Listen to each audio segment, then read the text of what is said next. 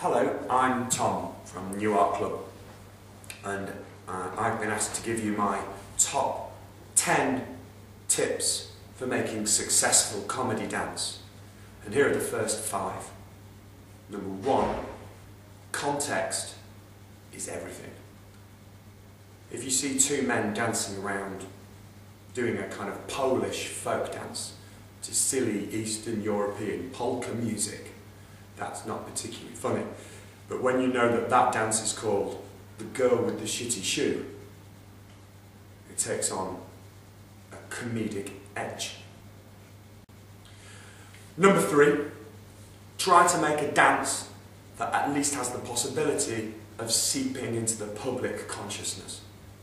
David Brent's funny dance in The Office, everybody knows it. I've been making dances for about 20 years.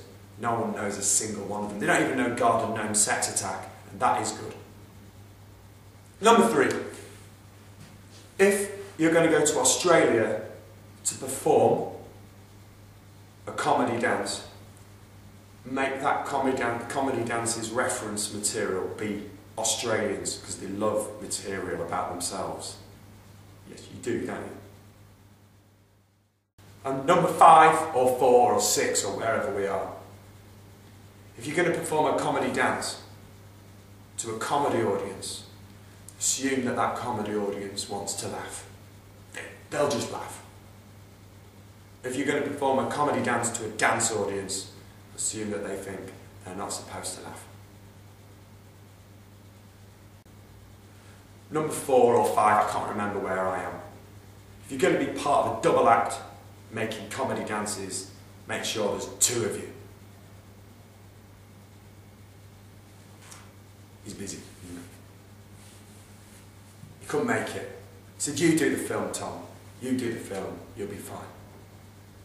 And that's the top 5, that's the first 5, not in any order. And I'm going to be back tomorrow to tell you some more. Bye. Goodbye.